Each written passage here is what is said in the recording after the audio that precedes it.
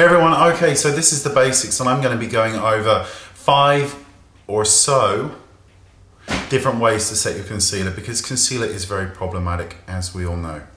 So the first way, of course, is to use a powder brush, and you can use this however you want, in loose or pressed powder, and you would dust it underneath the eyes. This is a great method for those of you with younger skin and those of you who don't have to worry about too much movement of product underneath the skin. So that's a great way.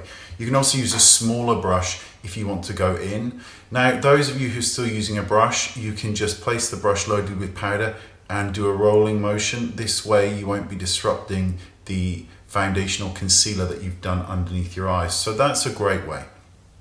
The second way is to use a wedge sponge. Place it into your loose or pressed powder, do the makeup face, and that way you can get right up to the lash line and lock in the powder. It's a great way for those of you who find your concealer moving too much throughout the day. This is a wonderful one. The third way to set your concealer is to not set it. I know that sounds a little bit odd, but concealer moves and it creases.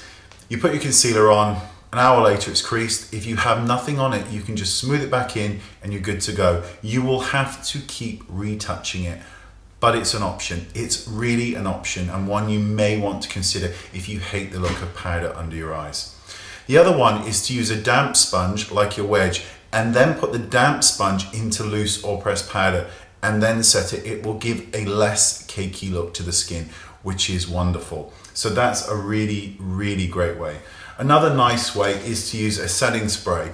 And what you do is you take your setting spray and you just sort of spritz it onto the sponge that's damp, and then you go underneath the eye and very, very lightly. You don't want to go too close to the lash line because there's a bit of alcohol in the setting sprays, and this will set it beautifully.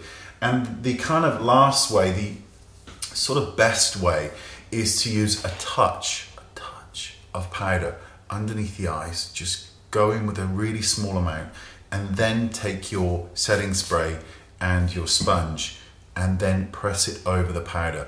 It will take away the powder residue and you're having the locking effect of the powder, the skin softening effect of the setting spray with the longevity of it.